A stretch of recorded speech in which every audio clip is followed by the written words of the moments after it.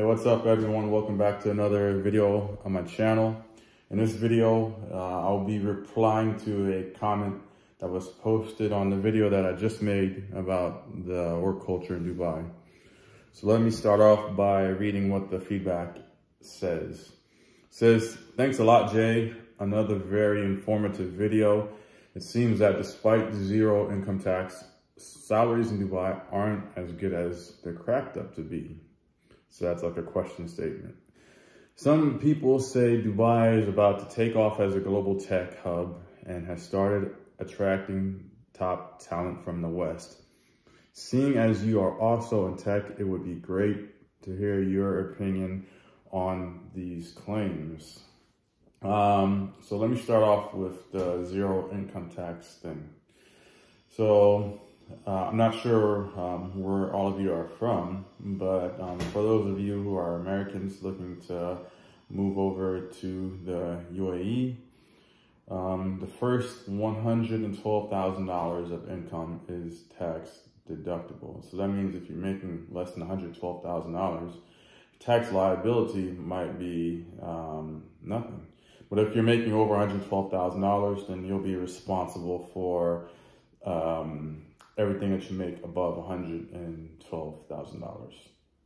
And if, depending on the country you're from, you may have no income tax liability at all, zero, zilch.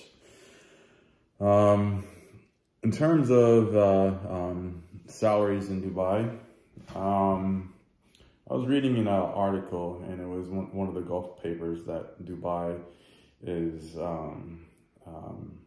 number 3 in the world when it comes to tech salaries. Now, I can't say how true that is. I only know from my experiences, but it's very well possible. Any news source that I read, especially from that region, I take it with a grain of salt, because sometimes it's like propaganda. So to be honest, I don't know if number 3 is valid, but it could very well be true. So let me add to that. My experience working in Silicon Valley for the FANG companies, one of the FANG companies. And if you're not familiar with that term, that's Facebook, Apple, Amazon, Netflix, and Google. The total compensation that you make working for FANG companies typically higher than what you make in the UAE. And that's just from my experience. Now, I know that there's been Americans who have gone over there and they've had very specialized skills, and they've gotten like a stupid, ridiculous amount of money, like well over $500,000.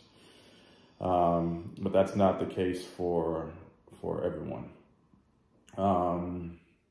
And it's not unusual, like if you're working in the tech sector, especially Silicon Valley, to have a total compensation, the ballpark, between 250,000 up to 1 million. So my personal experience when I worked in Dubai, I got just cash essentially, and then I got the inter-service gratuity. So if you're not familiar with what gratuity is, each year that you're with a company, they will pay you a certain percentage of your salary upon your exit or termination from the company, provided that you leave on good standings.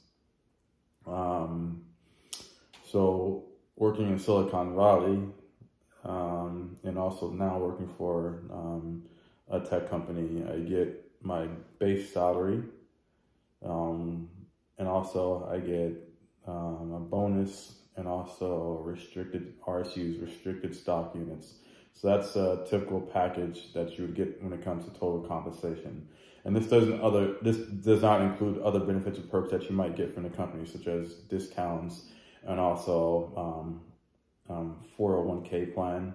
So 401k plan is like a retirement, and typically let's say you put like 6% of your salary away each paycheck to your retirement, and then the company matches a certain percentage. Maybe they'll match that 6%. So effectively every paycheck 12% is going towards your retiring or building wealth. So, on that standpoint, the salaries in Silicon Valley far exceed working for any company in Dubai, unless one of those companies sends you over to UAE and you have that package. So if you go over to Internet City, then you'll see like Amazon, you'll see AWS, Google, Facebook, Microsoft, and many other tech companies that have a presence in the area. And another thing is that there's a lot more like startups that are seeking investors. So, the UAE has their sovereign wealth fund. The Saudis have their sovereign wealth fund. The Kuwaitis have their sovereign wealth fund. So you're starting to see a lot more tech offices pop up in those areas. And so these guys, they're not silly. So I think they're getting better on attracting and retaining top talent in that region. Now, as far as like the ability to compete with, like for example, Silicon Valley, that's to be determined. One of the main things is not just about the money; it's also about the exciting, the projects that they are starting up there. So right now, one of the big things is generative AI, and definitely the place to be for that would be Silicon Valley. I'm not sure what kind of generative AI projects they have going on in the UAE, since the topic is Dubai. Just from my experience, like Dubai will do something, but in terms of like technology, but it's been done already, like in Silicon Valley, like they've been working on it, for years already, like autonomous driving, for example, or battery technology, and whatever they're working on. I don't want to dive into all the different fields of tech. So the next, so in terms of, Dubai's salaries, are they cracked up to what they say they are? It depends, on, what you're doing, where you're from, and what you negotiate. So, that all, you have to take all that into account.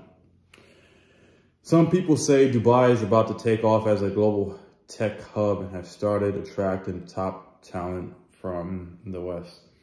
And I think the UAE has been attracting top talent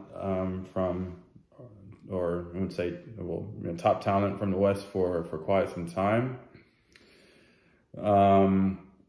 But the compensation levels, I don't think they are what they used to be. Probably 15, 20 years ago, people are getting like stupid, ridiculous packages. And now that there's so many people flooding into the UAE, especially now with, different situations that are going on in the world, there's just an abundance of people, and there's people who are willing to work for cheap. So that has a big impact on what companies are willing to pay. So your buddies that are, willing to work for dirt cheap, tell them, hey man, don't screw the rest of us, don't, jump at the first, bit of scraps that they throw your way, play a hard bargain. Next is, seeing as you're also in tech, it would be great to hear your opinion on these claims. So the first thing that I ask myself, I constantly ask myself, like, would you go to Dubai and work again? Definitely I would, but I'd only go there if my current company, they transferred me there and I kept my current compensation package. So right now I live on the East Coast of the US. I work for a West Coast tech firm. And originally my contract was, stipulated that I go to California and I basically be a remote worker from California and in California, which made no sense to me. So, I also said, my job is 100% remote. So I said, if I can be 100% remote, why would I sit in the most expensive place? So I took my money and my job, my laptop, and I went to a place that's cheaper cost of living.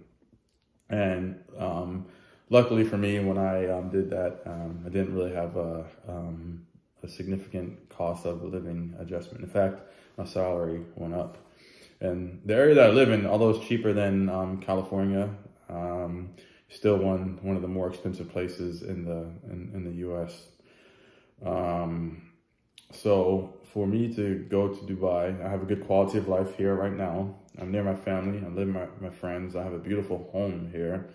I wouldn't want to go to the UAE to live in an apartment building. So for me to go there, one, I'd want to keep my same compensation package if possible. Two, I'd have to have similar accommodations to what I have right now. Like right now, like my house is like about 3,200 square feet. And I really like my community. It's safe, it's peaceful, it's quiet, and it's my sanctuary. Your home should be your sanctuary.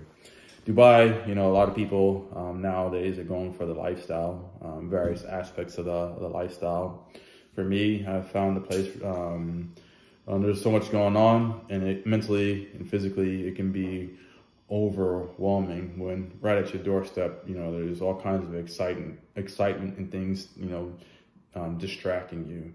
So here I have a good focus. When I want to go into the city, then I can go into the city and I can come back out of it. And if I want to go anywhere in the world, I can go and come back. And when I'm here, I can focus and I can get things done. I'm not saying that I wasn't able to get things done in Dubai, but it's definitely a little bit harder when there's always something, right at your doorstep. And if you've seen my previous videos, I live like right downtown for a good portion of my time there. And then I moved right down the street to Business Bay. So I didn't have to go far for excitement. The next thing that I would consider is, does the challenge make sense? Is it going to propel me towards my goals?